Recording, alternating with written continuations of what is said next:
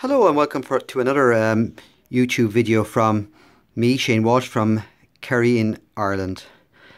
Now today I'm just going to briefly explain about growth rate in cactus. These are three different plants, but obviously the same type of plant, which is Echinocactus grusonii, or the mother-in-law's cushion, or golden barrel cactus, and it's from a native cactus from Mexico. Very rare in the wild, but is actually one of the most commonest plants in the cacti world, and also actually a very good plant for beginners because it can take quite a lot of abuse. So if you go from maybe the smallest one here, which is a small one which I sowed last year from a seed, and this one here is a year old.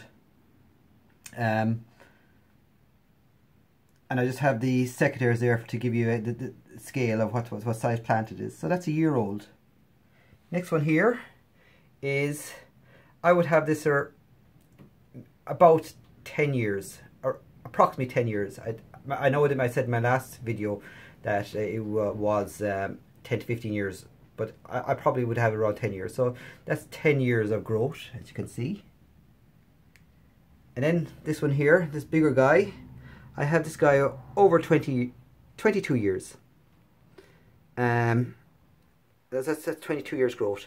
Now, bearing in mind as well, if you have these grown out in the garden, obviously if you live in an area which doesn't get frost or wet like as we do in Ireland, then, and you can grow them out all year round, then the plant is going to be a lot bigger.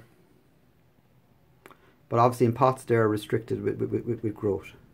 So that's just a short little video on the growth rate in pots of cactus. So if you give me a thumbs up and subscribe, thank you very much. Until the next video, goodbye.